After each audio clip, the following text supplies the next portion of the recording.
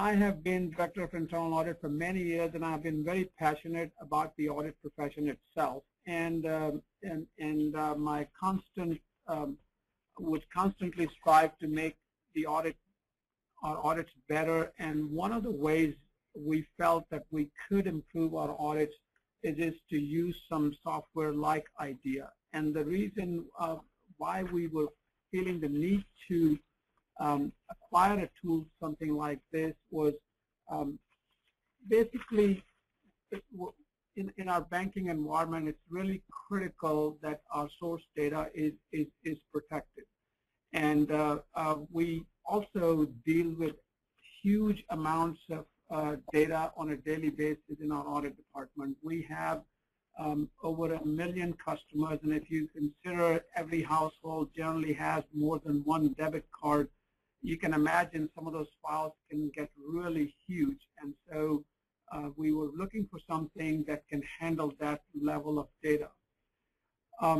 Also, one of the things that was important to us was that the data access be read-only, because you don't want to have some issues with your production databases. And so the other thing was that we had some auditors that had some considerable experience with other Excel and Microsoft Access, but we noticed that as people change positions, go to different companies, then we were left with some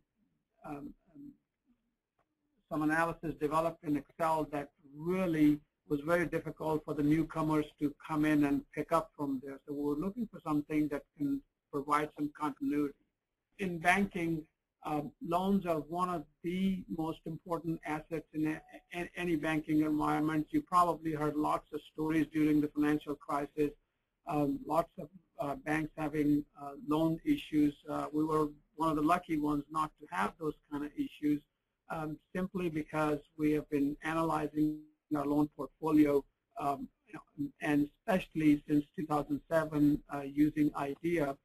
And so it helps to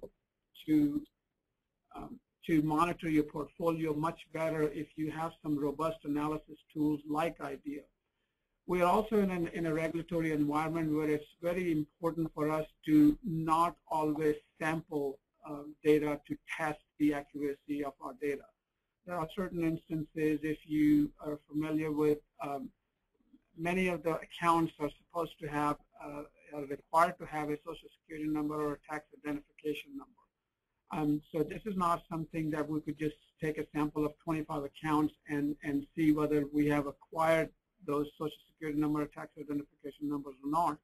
We want to look at it 100% to monitor segregation of duties. And to analyze something like that, we spent hours and hours in Excel previous to IDEA, but we're looking for some solution that can help us monitor that situation much better. And one of the restrictions we had there, even though we had developed some things in Excel, it was very difficult to do it more than once a year. And as you know, that access controls change from time to time as employees come and employees leave.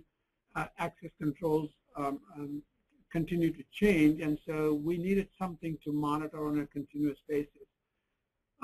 Again, in our wire transfer information, we always need to have beneficiary information, and this is not something we can just sample.